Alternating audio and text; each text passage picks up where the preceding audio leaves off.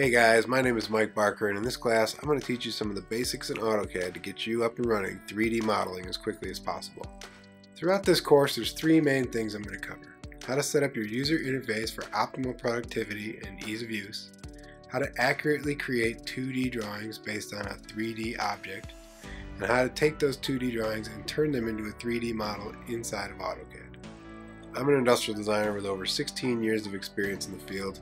I'm a design manager at an engineering firm, and I run a team of mechanical, structural, and electrical designers and drafters. I've modeled just about everything you can think of, and I've done more with AutoCAD direct modeling than most other people would think possible. This class will be a great first step for beginners. We're going to take an actual 3D object, analyze it, sketch it out on paper, and extract dimensions from that object in order to use those in 2D AutoCAD. The project for this class is going to be simple. It looks simple. We're going to 3D model this dice. To start off, we're going to take the dice and we're going to draw it in 2D on paper with a pencil or pen. We're going to use a tape measure or ruler to extract the dimensions from this dice. We're going to detail out all the little pips on the dice, the size of the dice, the filleted edges, and everything, so we know what we need to do in AutoCAD when we get there.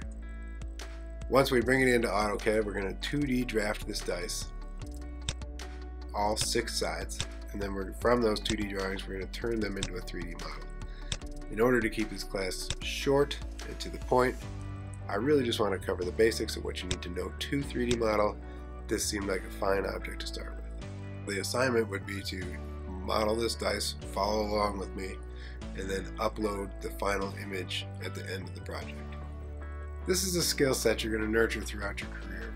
The better you get at this, the more valuable you'll be to your employers as you progress through your career as a designer or engineer. The more practice you have at this, the more accurate you'll be able to 3D model objects in order to create 2D drawings for manufacture. By the end of this course, you should be well on your way to picking up and 3D modeling any of the objects you find yourself surrounded by as you begin your journey 3D modeling for practical purposes.